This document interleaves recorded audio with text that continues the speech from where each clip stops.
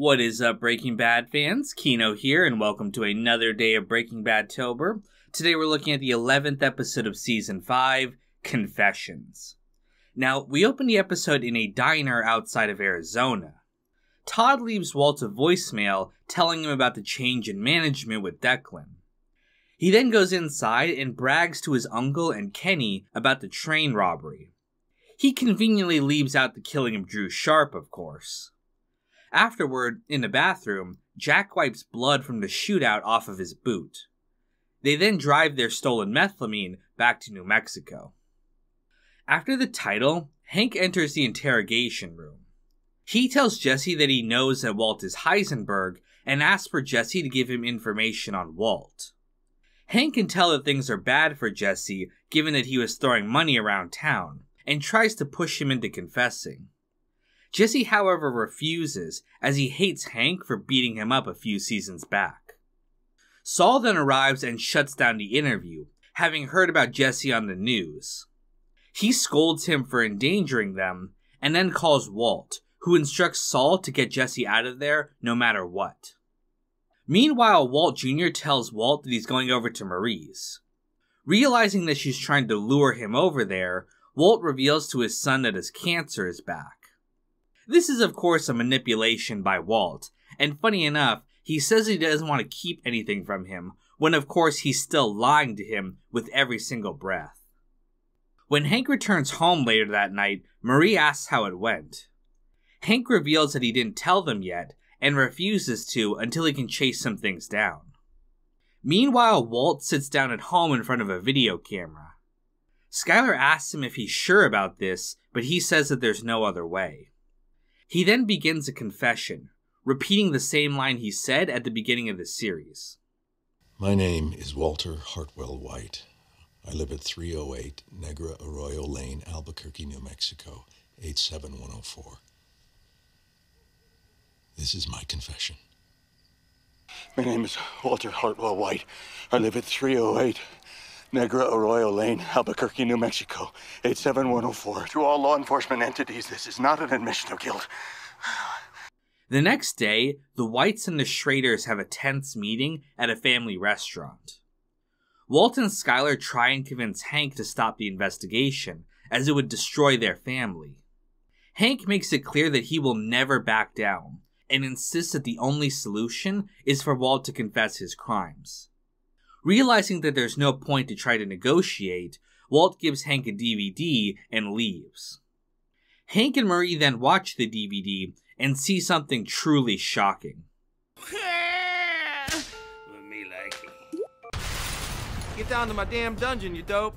I'm Shell Tong, owner of Shell Tong's Dungeons for over 25 years. Come get your spanks. We have over 25 specialty rooms to fulfill all of your S&M fantasies.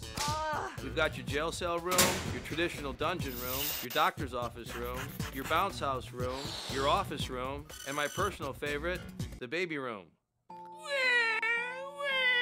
Let me like it. Nah, just kidding.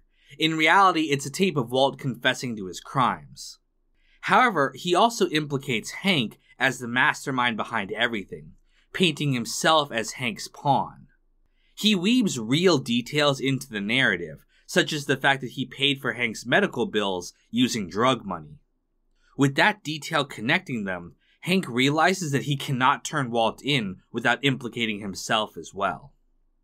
The next day, Walt meets Saul and Jesse out in the desert. Jesse tells Walt what Hank told him, and also says that he hasn't told the DEA anything yet. Walt suggests that Jesse use Saul's disappearer guy to set up a new life for himself away from New Mexico. He paints it as being for Jesse's own good, but Jesse, seeing through Walt's manipulations, calls him out on it. He knows that Walt is doing this for himself, and also realizes that Walt will have him killed if he does not do what he says. Walt then does something uncharacteristic and hugs Jesse tightly. Now, let's talk about this hug. Some people think that this is just Walt trying to manipulate Jesse again and trick him into thinking that he cares about him. And I can totally understand that, as this is what Walt does throughout the show. However, when I watch this scene, I do see some genuine affection from Walt towards Jesse. It doesn't negate any of the awful things he does to him, of course. I view Walt almost as an abusive parent to Jesse. The parent might still in their mind love their child, but it doesn't excuse any of the abuse. But I do think that in some way, Walt did love Jesse, and this was a moment where he showed that.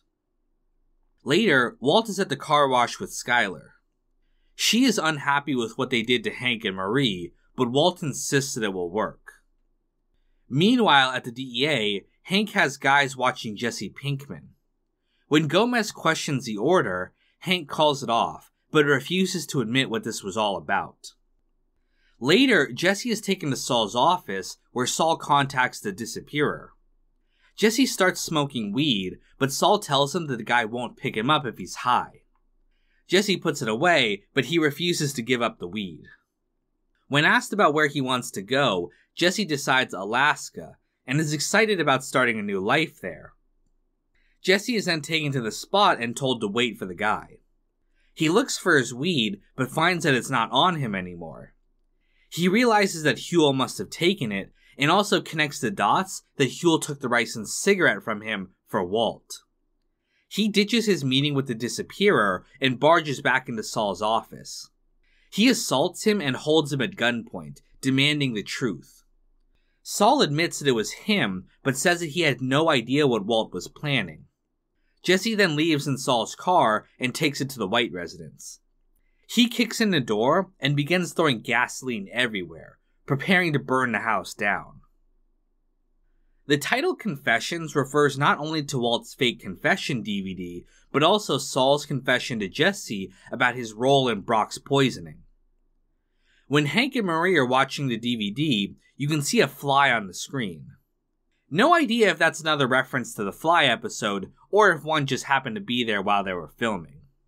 Speaking of bugs, when Jesse is in the desert, a tarantula walks by, another reminder of what happened to Drew Sharp. When Uncle Jack scrapes blood off of his boot, it's similar to when Mike scraped Victor's blood off of his sleeve. Finally, this is one of the last episodes where a number of characters ever interact with each other in the series.